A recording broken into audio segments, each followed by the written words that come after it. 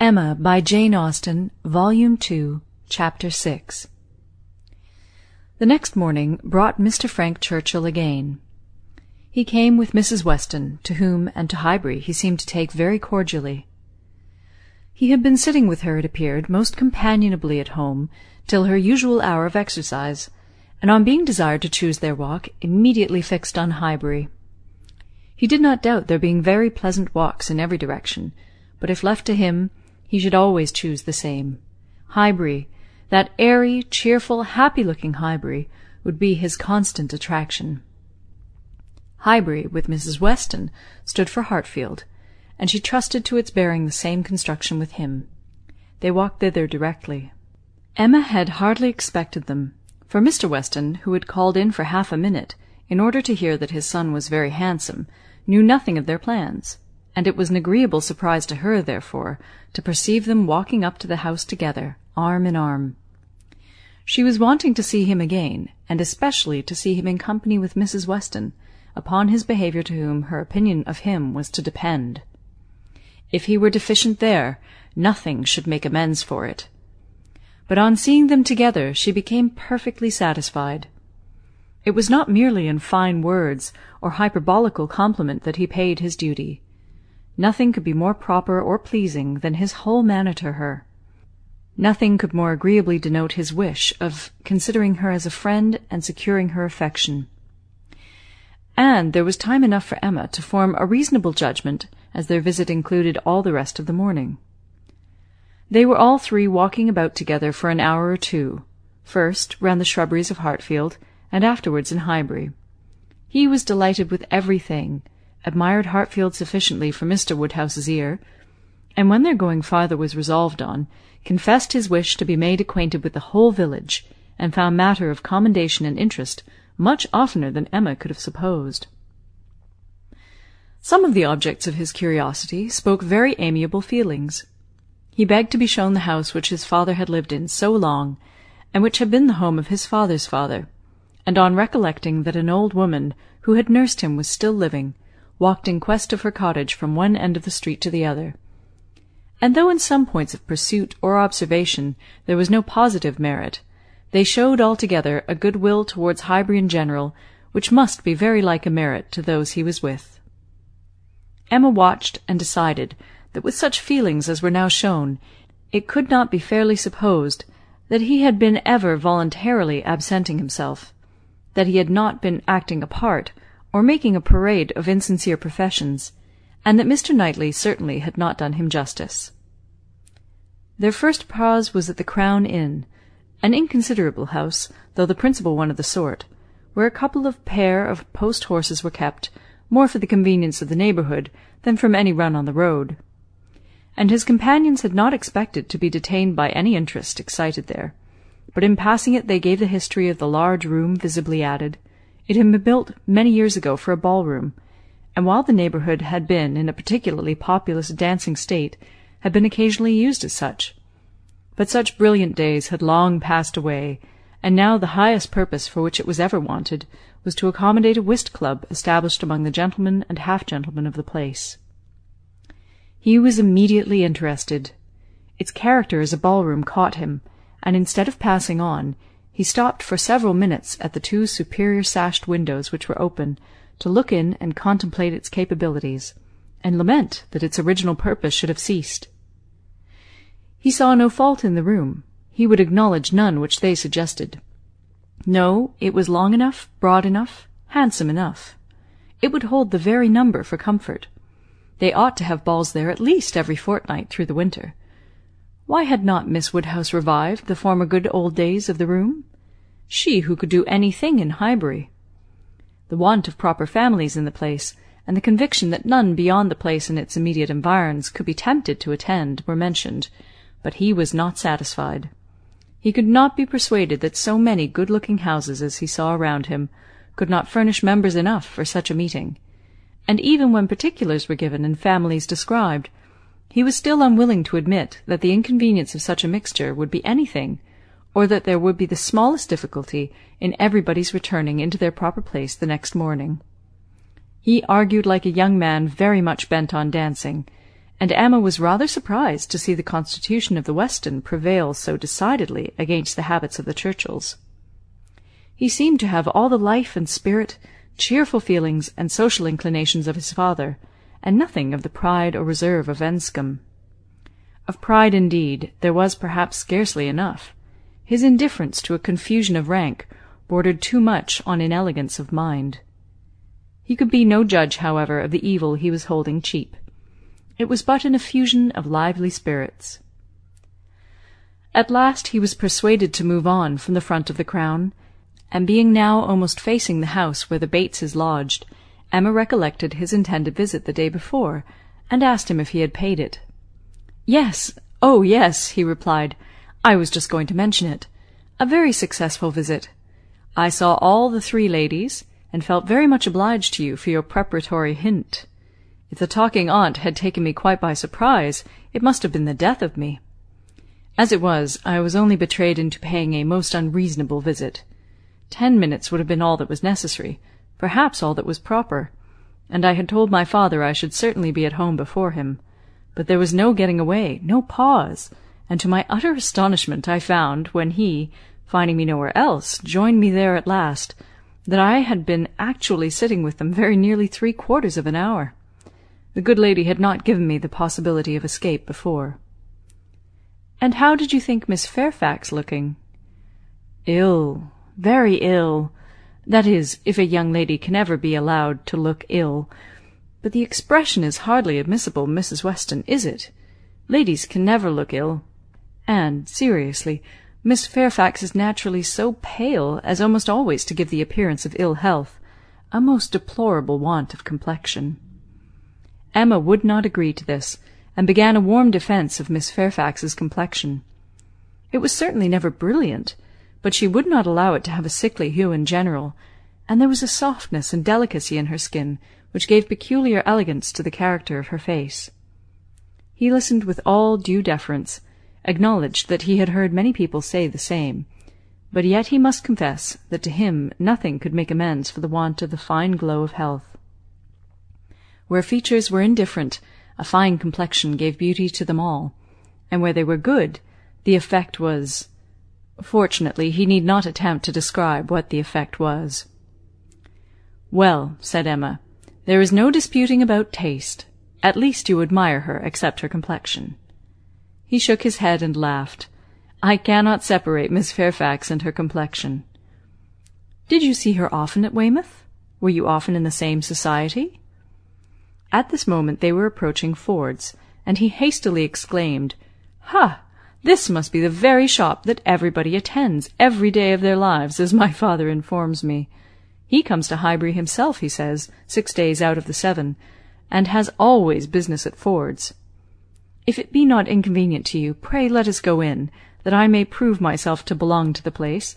To be a true citizen of Highbury, I must buy something at Ford's. It will be taking out my freedom. I dare say they sell gloves?" "Oh, yes, gloves and everything. I do admire your patriotism. You will be adored in Highbury. You were very popular before you came, because you were Mr. Weston's son, but lay out half a guinea at Ford's, and your popularity will stand upon your own virtues." They went in, and while the sleek, well-tied parcels of men's beavers and York tan were bringing down and displaying on the counter, he said, "But I beg your pardon, Miss Woodhouse. You were speaking to me. You were saying something at the very moment of this burst of my amor patriae. Do not let me lose it. I assure you the utmost stretch of public fame would not make me amends for the loss of any happiness in private life. I merely asked whether you had known much of Miss Fairfax and her party at Weymouth. And now that I understand your question, I must pronounce it to be a very unfair one. It is always the lady's right to decide on the degree of acquaintance. Miss Fairfax must already have given her account. I shall not commit myself by claiming more than she may choose to allow." "Upon my word, you answer as discreetly as she could do herself. But her account of everything leaves so much to be guessed. She is so very reserved, so very unwilling to give the least information about anybody, that I really think you may say what you like of your acquaintance with her." "May I indeed?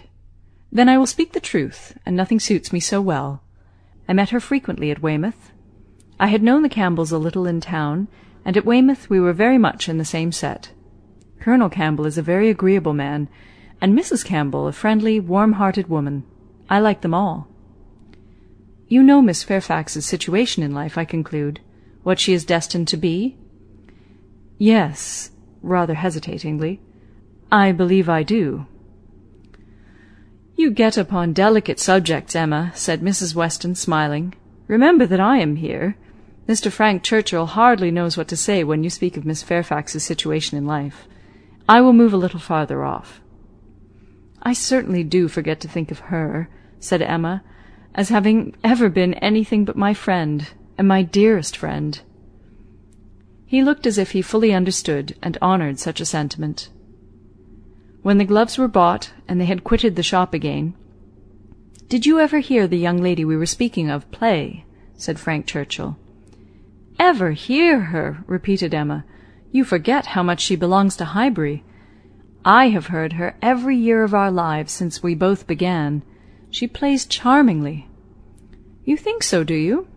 I wanted the opinion of someone who could really judge. She appeared to me to play well, that is, with considerable taste, but I know nothing of the matter myself. I am excessively fond of music, but without the smallest skill or right of judging anybody's performance. I have been used to hear hers admired, and I remember one proof of her being thought to play well. A man, a very musical man, and in love with another woman, engaged to her, on the point of marriage, would yet never ask that other woman to sit down to the instrument, if the lady in question could sit down instead. Never seemed to like to hear one, if he could hear the other. That, I thought, in a man of known musical talent, was some proof. "Proof indeed," said Emma, highly amused. "Mr. Dixon is very musical, is he? We shall know more about them all in half an hour from you than Miss Fairfax would have vouchsafed in half a year." Yes, Mr. Dixon and Miss Campbell were the persons, and I thought it a very strong proof.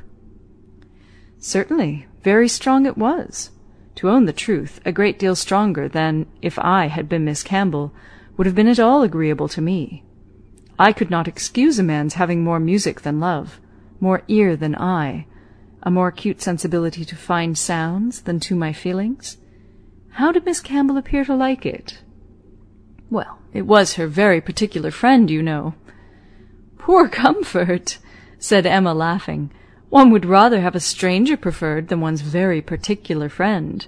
With a stranger it might not recur again, but the misery of having a very particular friend always at hand, to do everything better than one does oneself.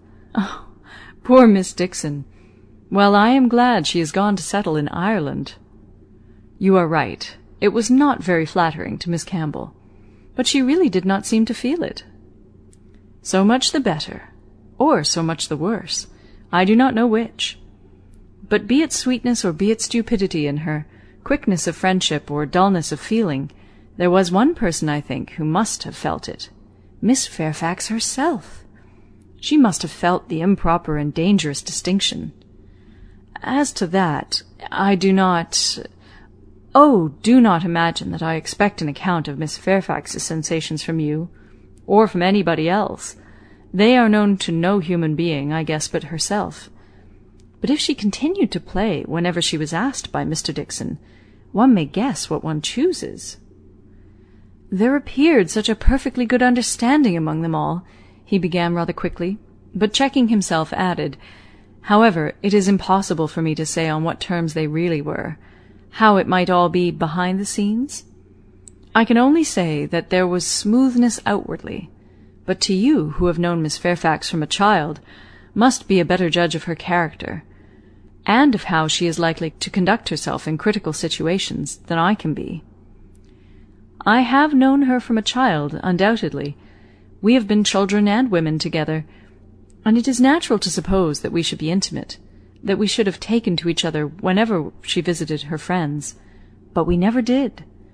I hardly know how it has happened, a little perhaps from that wickedness on my side which was prone to take disgust towards a girl so idolized and so cried up, as she always was, by her aunt and grandmother, and all their set. And then her reserve, I never could attach myself to anyone so completely reserved." "It is a most repulsive quality indeed," said he. "Oftentimes very convenient, no doubt, but never pleasing. There is safety in reserve, but no attraction. One cannot love a reserved person." "Not till the reserve ceases towards oneself, and then the attraction may be the greater. But I must be more in want of a friend, or an agreeable companion, than I have yet been, to take the trouble of conquering anybody's reserve to procure one. Intimacy between Miss Fairfax and me is quite out of the question.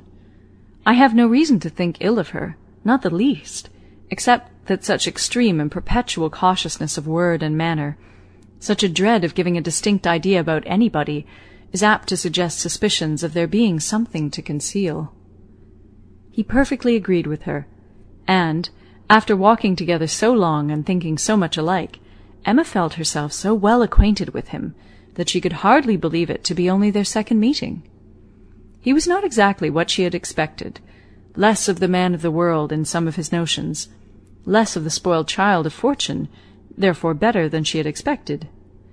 His ideas seemed more moderate, his feelings warmer. She was particularly struck by his manner of considering Mr. Elton's house, which, as well as the church, he would go and look at, and would not join them in finding much fault with. No, he could not believe it a bad house, not such a house as a man was to be pitied for having. If it were to be shared with the woman he loved, he could not think any man to be pitied for having that house. There must be ample room in it for every real comfort. The man must be a blockhead who wanted more.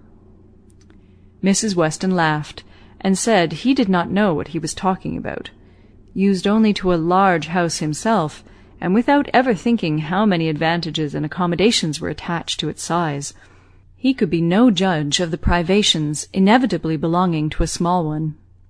But Emma, in her own mind, determined that he did know what he was talking about, and that he showed a very amiable inclination to settle early in life, and to marry, from worthy motives.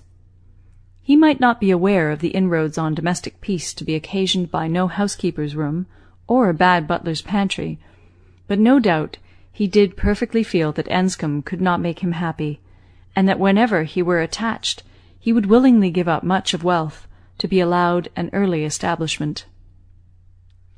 End of Chapter 6.